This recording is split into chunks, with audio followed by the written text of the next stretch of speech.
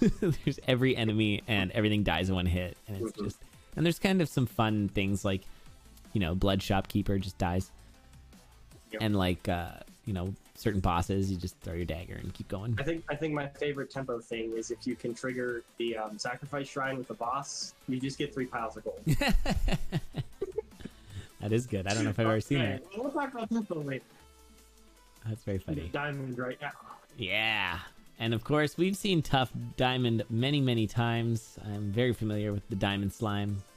Slimond? It's Yes. such a good sprite. That would be the portmanteau for that. And oh, these diagonal moves just make me so happy because it's just these itty bitty efficiencies. Because of course, this is a non-Pythagoras diagonals. Non-Euclidean. Yeah, it's like D&D. Your diagonals and your orthogonals are the same, and that's fun. I think that makes for some interesting efficiencies. Now we're gonna go full glass here, which is pretty good. Glass longsword diamond is very good. I think I approve of Civ keeping the miners though. I like what Civ did in general. You probably want the cap anyway, so you activate the shrine to get in the glass shop without needing a bomb. Oh yeah. And then you still have the bomb to kill. Right. But now we're playing 2 different seeds, so let's go. That's a good point. All right, there's a shovel swap for Tough. Not gonna check that. Maybe a food shop. And Civ gonna be about a death metal fight ahead. Cap is spooky. I don't know. I don't know if it's spooky. Because you're just so much better than the enemies as Diamond. That's the other thing that's great. Is like, yeah, you can just attack them diagonal. They can't do that. Well, most of them. You're just better than them. Oh, but the harp. Harp is even better. Oh, and the pink shovel. Okay, Tough.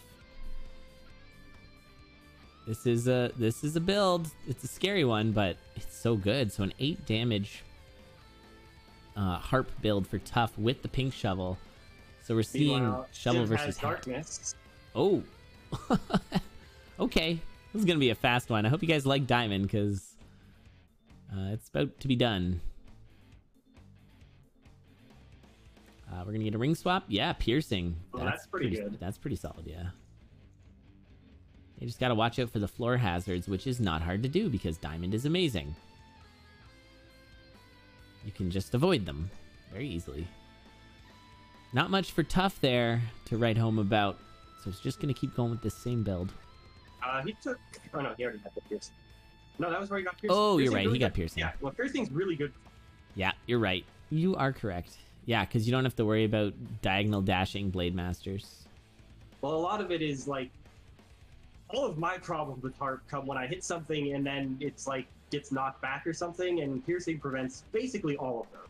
Oh, that's true. Because you just kill it instantly. Yeah, it's like any of the riders; they just evaporate. Ooh, yeah, like riders are tough. H plate though, that's a 1 bomb H plate. I would have killed for that. Yeah, I think I agree. Oh, heavy glass. Sorry. You could just be good enough to not get hit, and I think Tough did get hit. Tough got hit. Yeah. Okay. Well, what are you trying to say, just Crate? Be good enough to not get hit now.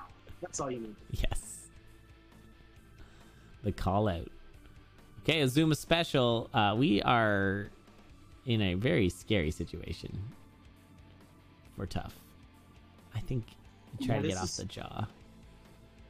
Well, but I mean, do you have time to get off the Nope. jaw? Is the problem? Well, no, I guess not. Guess not. Oh. I feel like there was that. I think the heavy glass was what needed to happen there. Yeah. That was a little tragic there for Tough.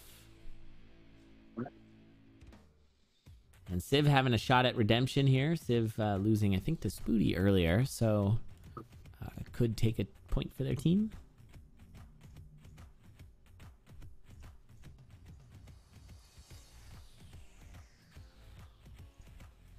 Confused diagonals. Yeah, that's the thing. That's really hard to deal with. I think that weapon swap is a really wise one for Siveure. Yeah. No matter when you're on glass, like there's a chance that you're gonna potentially just die. Zone 5 just has so many enemies that it's really easy to break your glass and then really hard to get. Yeah, because they're all just standing on it. Mm-hmm. Get off. Oh, that diagonal nice. snipe. I love it. Yes. That was awesome. Sniping the mini boss on the stairs. That was cool. Oh, I like Tuff here taking the map, knowing the pink shovel's coming up. Pretty wise. Good. I was hoping Sid was going to be a little careful there after I saw the hits. Just deep blues, and with the 3 damage, you can basically shoot up the middle and then run over and kill him. And that's it.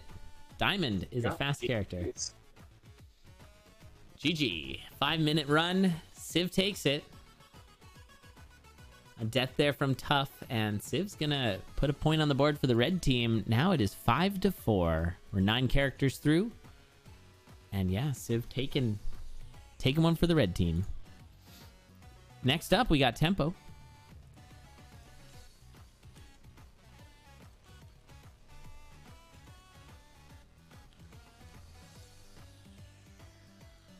And as we were sort of talking about before, their crate Tempo is infinite damage. You want regen because there's just enemies everywhere. But of course, the major factor about Tempo is the 17 beats you have. I think it's 17, right? Before you die. It says 16, but I think you have like one more. I think you get to act on the 0. I don't know. Counting's too